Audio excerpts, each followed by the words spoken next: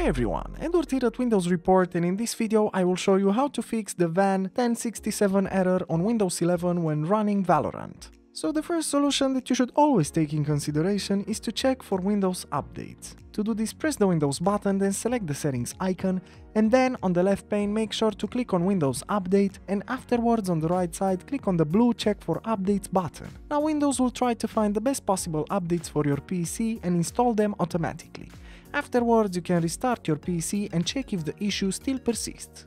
Another useful solution is to disable Discord. To do this, open the Discord app and afterwards make sure to click on the gear icon that represents the user settings. This usually is located next to the username in the lower part of the window.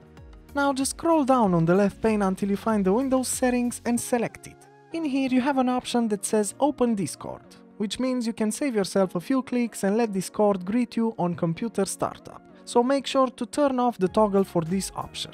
Now you can just close Discord, restart your computer and check if the problem is solved.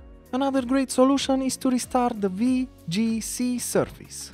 To do this, press the Windows button, then simply type services.msc and select it from the search results. Personally, I don't have this service present in the list, but you have to find the VGC service and do the following.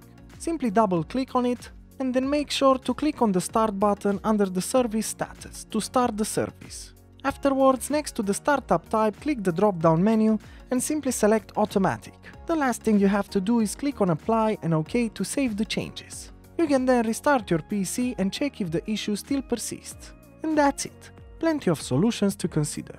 As usual, for more information and details, you can check the article in the description below.